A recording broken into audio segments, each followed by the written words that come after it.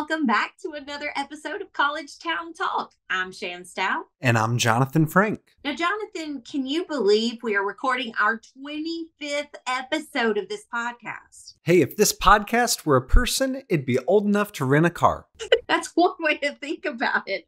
Now, speaking of celebrating the podcast, we've got two outstanding guests to celebrate with today. We sure do. We're talking to Chelsea D'Artes, the founder and publisher of Cookeville Lifestyle magazine, and Dr. Helen Hunt, the director of Tennessee Tech's Women's Center and an associate professor of English here at Tech. Now, Chelsea has an incredible story of success. She was a publicist in the music industry, and then she took that expertise into launching a magazine from the ground up. The spring issue is on newsstands now, and it is not to be missed. She is amazing for many reasons, not the least of which is she had the brilliant idea to bring you on, Shan, as a contributing writer. I always enjoy reading your nature spotlight in each issue of Cookeville Lifestyle. You've got a great Upper Cumberland camping guide in this latest issue. Even I enjoyed reading it. And, you know, my idea of camping is usually like a hotel without free Wi-Fi. Well, you and I are probably in the same boat there. Now, let's talk about Dr. Helen Hunt. She is pretty amazing too. You know, being an English professor and running the Women's Center at Tennessee Tech would each be plenty demanding on their own, but she does both of those things and she makes it look effortless. But we definitely know it is not. Let's go ahead and kick things off. Up first, it's our conversation with the founder and publisher of Cookeville Lifestyle, Chelsea D'Artes.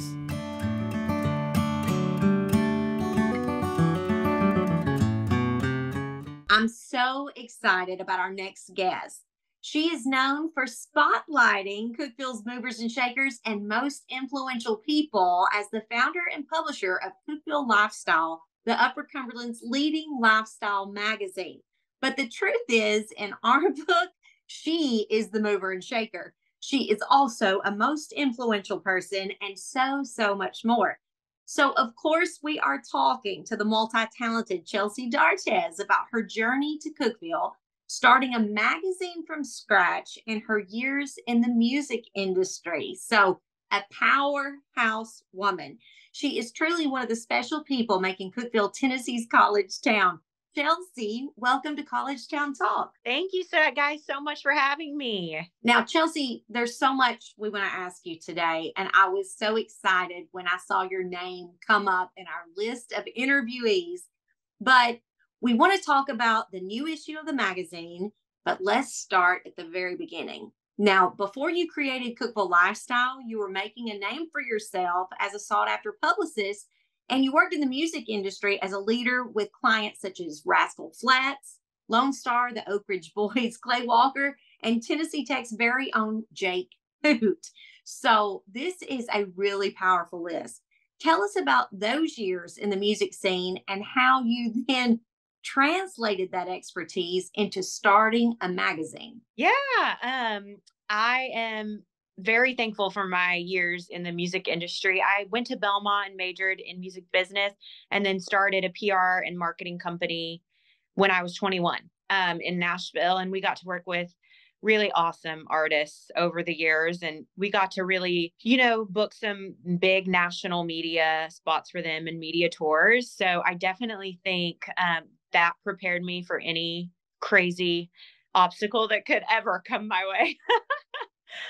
Because working with artists is fun, but it can be a challenge. So, and when you're trying to book a big national television show like the Today Show or something, things can pop up and, so I think I learned really well how to just deal with everything calmly and just easily put out fires and that type of thing. And then also I clearly worked alongside the media with big magazines like Us Magazine, People, things like that, of that nature. So I took different things I liked that each one of them were doing when I would have my clients, interview with them or be profiled by them.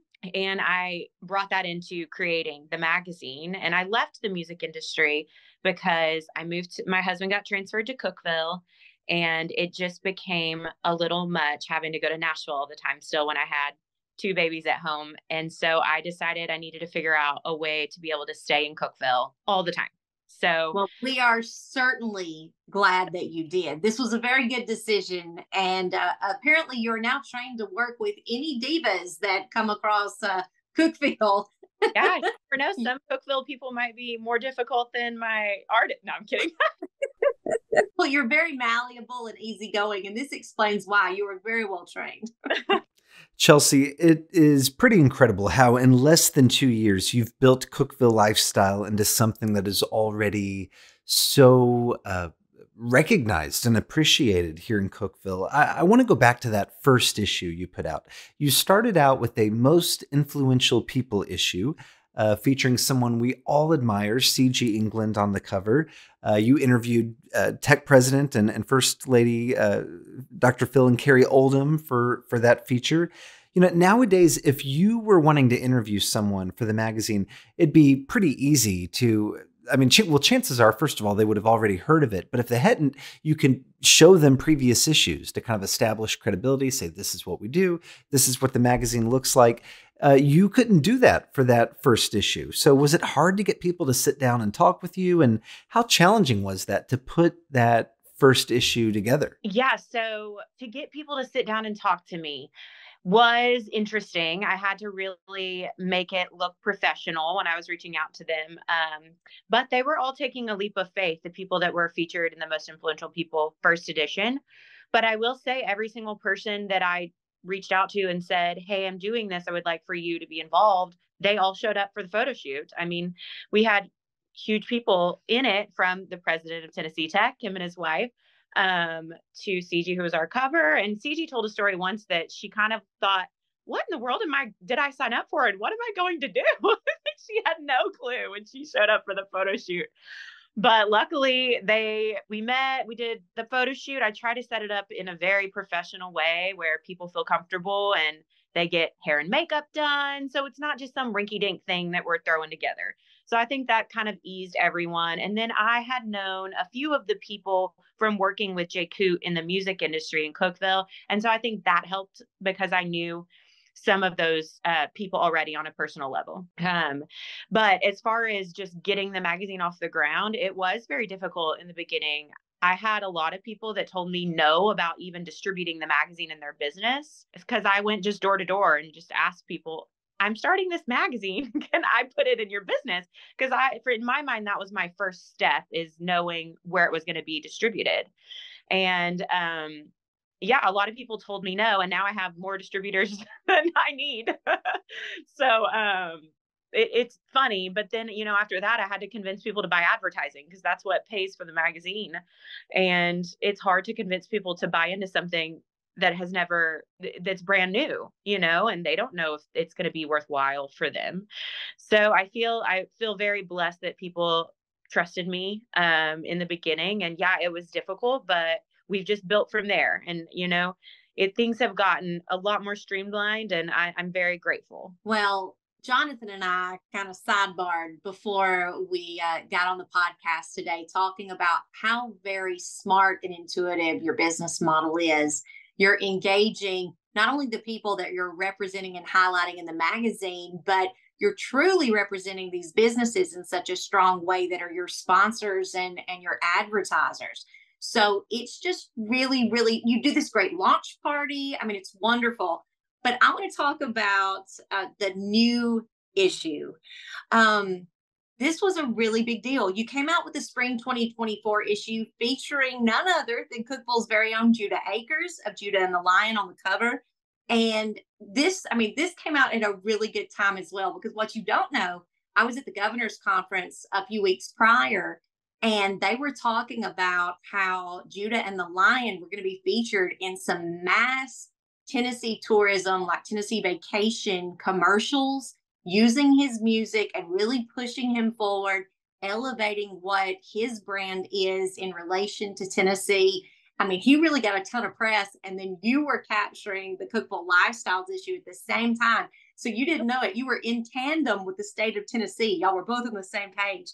But Judah and the Lion, we know that they've been at the top of the Billboard charts and performed on the Today Show, Jimmy Kimmel Live, and then Late Night with Seth Meyers, of course, just to name a few. It makes us all proud being from here to see one of our own succeed like this. And we know that you're a pretty hard person to say no to. But how did you make this interview happen? Well, it had been something that I wanted to do from the start of the magazine. I kind of want to feature one like celebrity status person that has ties to Cookeville a year. And I know Judah's dad. So I had been talking with him for a while about my ideas and stuff. But I think the ball got rolling when his dad gave me his manager's email. And after a few attempts at contacting them, he got back to me. So I am, delicately pushy at times. And we got the ball rolling, and, I coordinated the photo shoot. And I think that we were going into it with the best of intentions for Judah. We weren't trying to do anything racy or anything like that. We were just trying to celebrate him in his hometown, which I feel like was overdue. In Cookeville. He hadn't really done anything here in a while. And it lined up perfectly with his album launch that's coming out in a couple months. So I think that everything just aligned really, really well for this. And I think my background in the music industry helped me to navigate how to work with his team, and, what to do and what not to do as far as the photo shoot and just communication. You don't want to scare people off. And a lot of times when you're working with regional media outlets, on that, with that scale of an artist, it can be a turn off for them if, things just aren't handled the right way. So I kind of knew with my background how to approach it. So I'm so excited that it all worked out perfectly. And no, I had no clue about the Tennessee tourism thing. That's amazing. And then we proclaimed a Judah Acres Day. We got that passed with the mayors and all the things. So I feel like it was just a great celebration of Judah. And the cover was so powerful. I think that's another thing with an artist. They're afraid of how a local outlet will represent them, or the lack of representation, like, harm their image in some way by just being poorly shot or poorly represented. And you do not do that. You can tell that you have a background that understands the assignment. And yes, it was a stunning cover, stunning inside article. All your photography is always on point and so professional. I think that's truly what sets your magazine apart, because it doesn't look like a local magazine. It looks like a national magazine. And that seems like that's where you're setting your bar. Yes, for sure. Thank you for saying that. Yeah, I think brand recognition is so important. And I know from being in the music industry, artists really do cherish their brand and their image. And I think that that's true for everyone, no matter if you're a local mayor in Cookeville or an artist. And I think that providing something that people can be proud of, that they'll share to everybody they've ever known, is important. Because if they didn't like it or weren't proud of it, then nobody would know about it. Because those are the people I need to share what I'm doing with everyone they know. So I'm not going to do anything, I'm not going to cuss, but half SS. Because then it would just be like, what's the point? I did work with media outlets that would do like these long interviews, and then they would never promote them on social media or anything. And I'm like, well, what was the point? So I don't think that you can cut any corners as far as quality of work, as far as photography and creative goes on these type of things, because then it becomes nobody cares as much, So, yeah. Well, Chelsea, you talk about wanting to have a product that people can be proud of. You have certainly accomplished that. The magazine is just like Shan said, it feels like you're reading a national publication when you pick it up. And what I love was you have these great launch parties whenever a new issue of the magazine comes out. And that was so fun for Shan and myself, because we record this podcast over Zoom, so we're not always getting to see each other in person. And we got to hang out at the launch party for this latest issue. There was an acoustic concert from Judah, and you made that possible. So, thanks to you and your team for that. But just as we're celebrating the release of this latest issue of the magazine, I know you're already looking ahead to the summer 2024 issue. What can you tell us about that, as well as any other hopes or plans you have for the magazine's future? Yeah, we typically get rolling on the next issue sometimes before the current one is even out, but normally like the next week when the current one comes out. So we've got several photo shoots scheduled for the next one. The summer issue is going to be our movers and shakers class of 2024.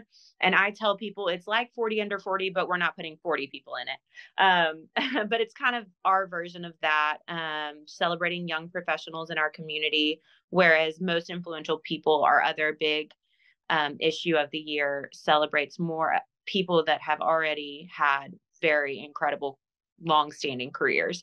So yeah, we're already in the planning process for our summer issue, and then we'll have our fall issue, and then our most influential people issue again to wrap up the year. But as far as the vision for the magazine, I want it to keep growing. I love the launch parties, like you said. I feel like it's just a time for us all to come together and celebrate everybody, and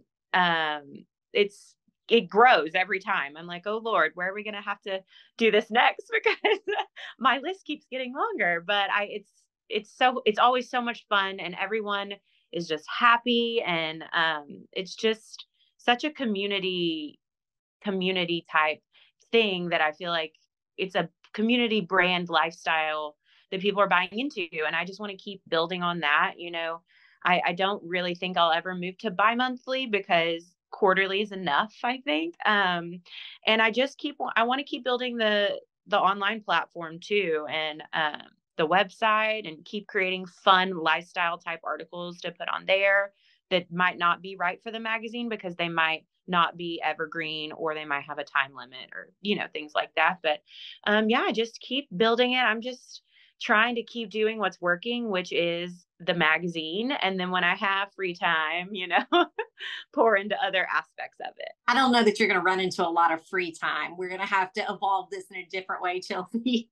But speaking of time, it's time for a few rapid fire questions. Are you ready? Yes. Okay. You're going to tell us the first thing that comes to mind. The best thing about living in Cookeville. The people. I love it. The best or worst celebrity run-in while working as a publicist.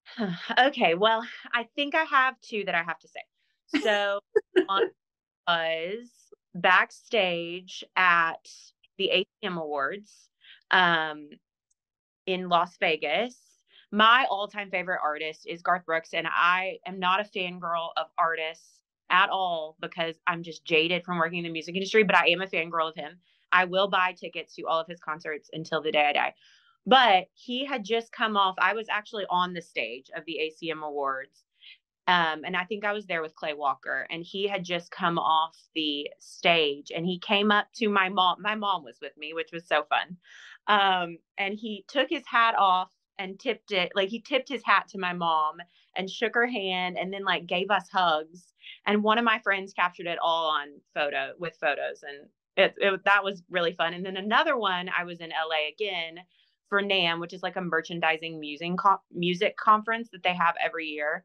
And Stevie Wonder, I met him, which was really cool. Like, something you never think you're going to meet Stevie Wonder, but that was also a surreal moment.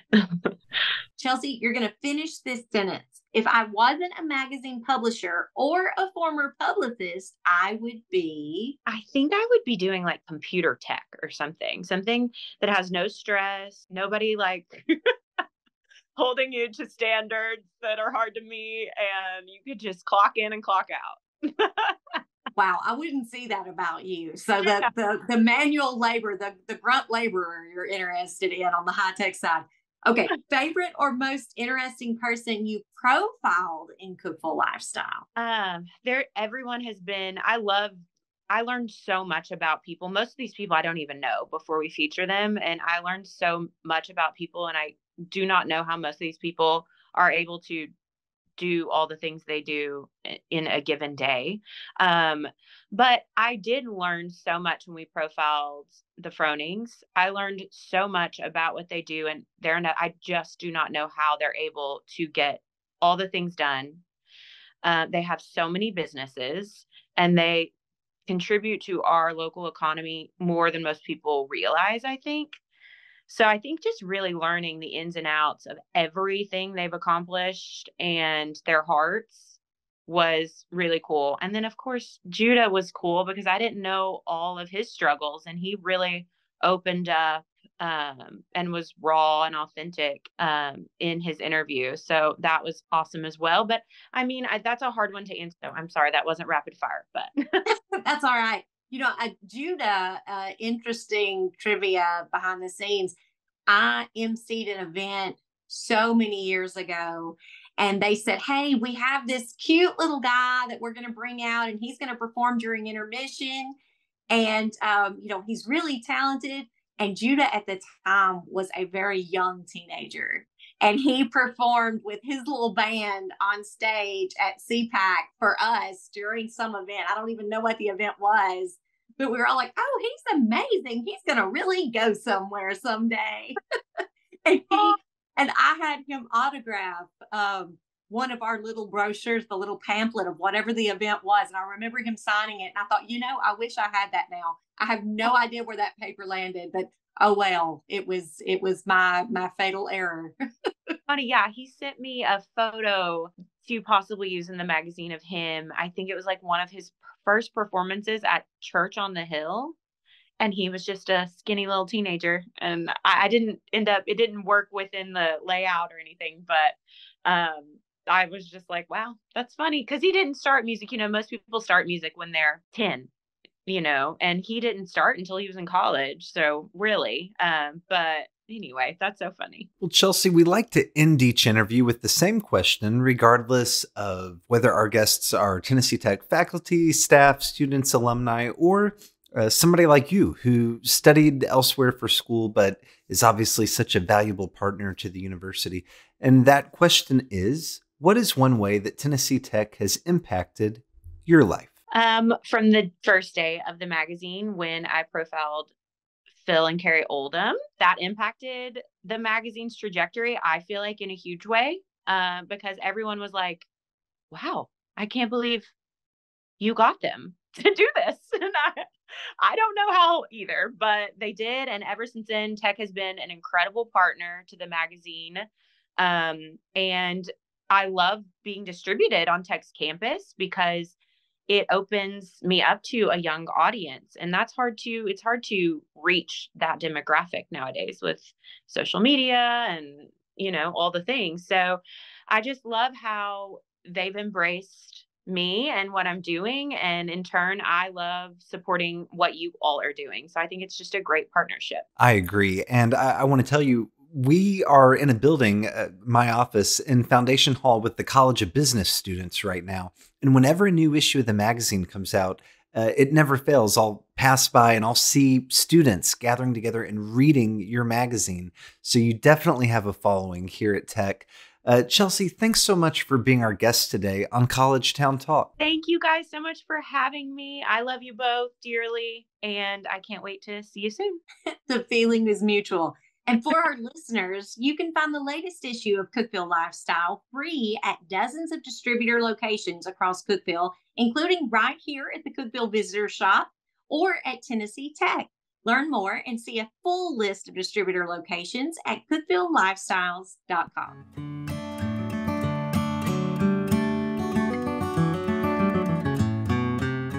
Welcome back, everybody. March is Women's History Month, but our next guest is someone who leads, educates, and inspires women and men on the Tennessee Tech campus all year round. Dr. Helen Hunt is the director of the Women's Center at Tennessee Tech University, which was founded in 1993 and leads and supports efforts for women's equity across campus and the community. She's also an associate professor of English at Tennessee Tech, specializing in early American literature, and a two-time winner of Tech's Award for Excellence in Creative Inquiry. Her work has appeared in Legacy, a journal of American women writers, Early American Literature, J19, the Journal of 19th Century Americanists, New Perspectives on the 18th Century, and Studies in American Fiction. Dr. Hunt, welcome to College Town Talk. Thank you so much for having me. It is my pleasure to be here. Well, Dr. Hunt, we obviously want to talk about your important work at the Women's Center and the great events and programming you all host throughout the year, but we'd love to start by asking you about your journey to Tennessee Tech. Now, as I understand, you've been at the university for about 8 years now, so congratulations on that. But you've lived all over the country, including in California, Michigan, I believe Indiana. So what brought you to Tennessee Tech? And can you tell us about those first impressions of not only Tech, but also Cookeville? Sure, yes.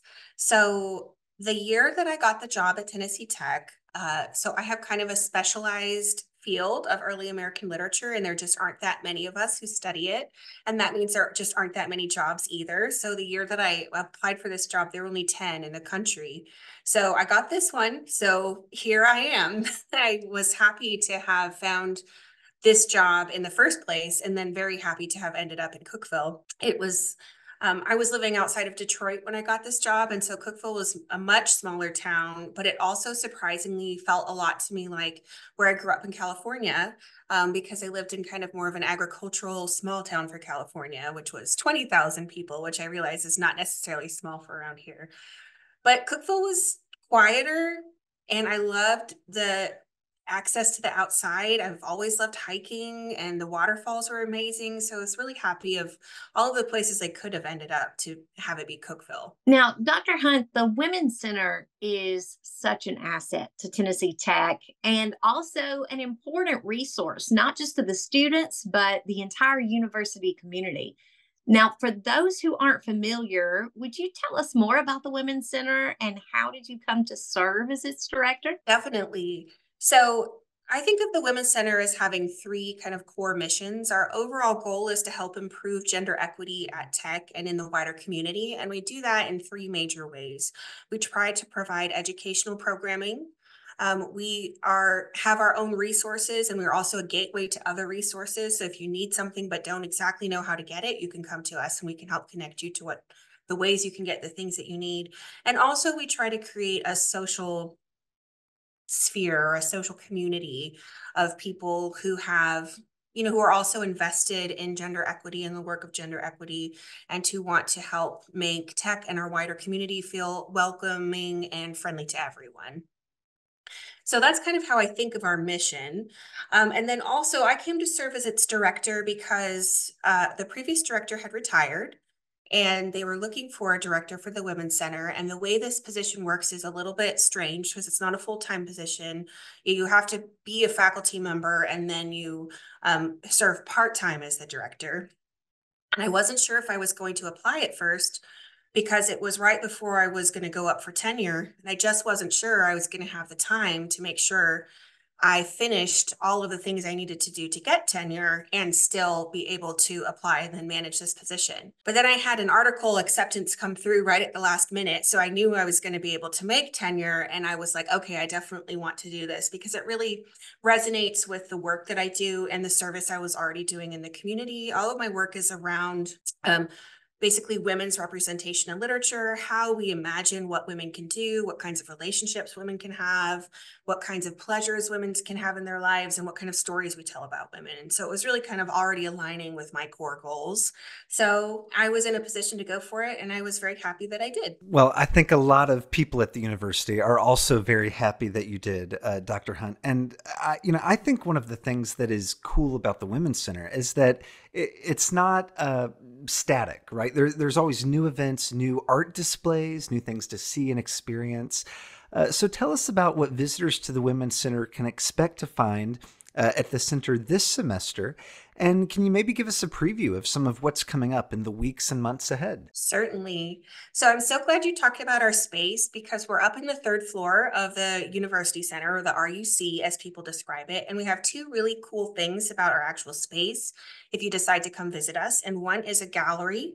So we have this kind of tiny little nook that's a perfect space for student art. And so we give an award we give two awards a year that are an exhibition award with a cash prize that's funded by our donors for student art to be exhibited in our space. And the art we have up right now is called Circadian by a textiles artist who is a senior this year. It's very cool. She made this whole like exhibit of like quilted pieces that think about time and how we relate to time and how it relates to ourselves. So you can come see our gallery. And we also have a library. So we have our own library collection. It's part of the big library collection. You can check it out with your Equal card or as a community borrower. And we focus on themes like how like body positivity and eating disorder type things, trauma survivorship, and also fiction with a wide range of different kinds of characters that maybe aren't your traditional characters that you see in fiction. So if you come to our space, you can see any of those things, which we would love to see.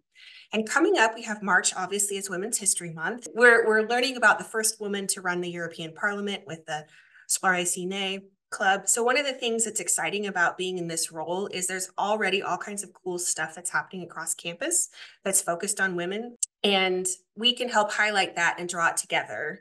And so we're also exhibiting a gallery walk of women in physics and other STEM fields at the end of March. And that is to bring attention to the contributions that women have made to science. I love that you're talking in ways that I can see that female students, it's showing what is possible for them, even what is probable now for them.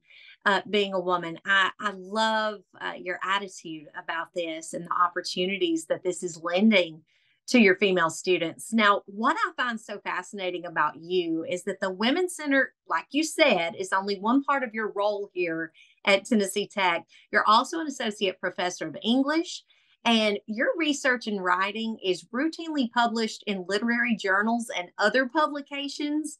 That is a really big deal. And I know that you're not one to brag about it, but I'm here to brag for you because I'm very amazed by this. And how does that make you feel? Well, thank you. I mean, it's always nice to hear that kind of appreciation, and, I'm like any other writer who definitely feels like worried about whether people are going to read my work or like my work and gets concerned about negative criticism. So I really appreciate you saying that, Shan. So it is a little difficult to juggle all the aspects of my job.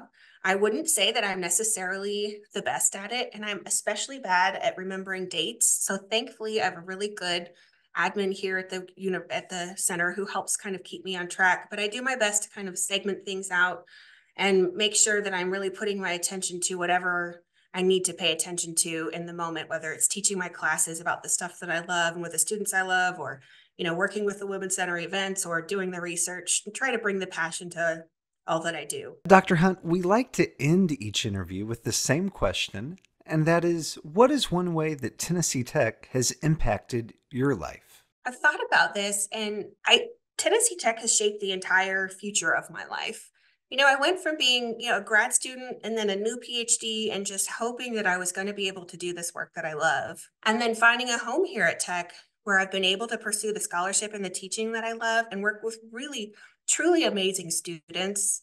And then also to get to pursue, expand my work out into being able to be the director of the Women's Center. Tech has made a really rich, beautiful life for me, and I'm very thankful for it. And I'm excited I hope that I've helped encourage the students and the community here to be able to embrace the big possibilities that they have for their lives too. You talk about Tennessee Tech being a home for you. I think that your instruction in the classroom and the work of the Women's Center has helped make Tech a home for a lot of other people, a lot of students as well. And so, Dr. Hunt, thank you so much for being our guest today on College Town Talk. Oh, it's been my pleasure. You've had such wonderful people on. I'm really glad to get to have been a part of it. And for our listeners, learn more about the Women's Center at Tennessee Tech by visiting tntech.edu/women.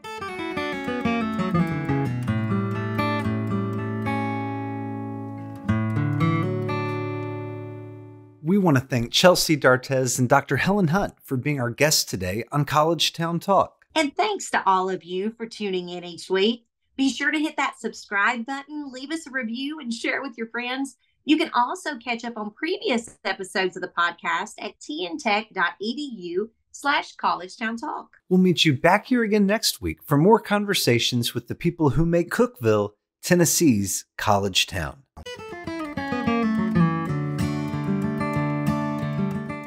College Town Talk is presented by Tennessee Tech University in partnership with the Cookeville-Putnam County Visitors Bureau. Your hosts are Jonathan Frank and Shan Stout, and original music is performed by Andrew Buckner. Visit us online at tntech.edu/collegetowntalk.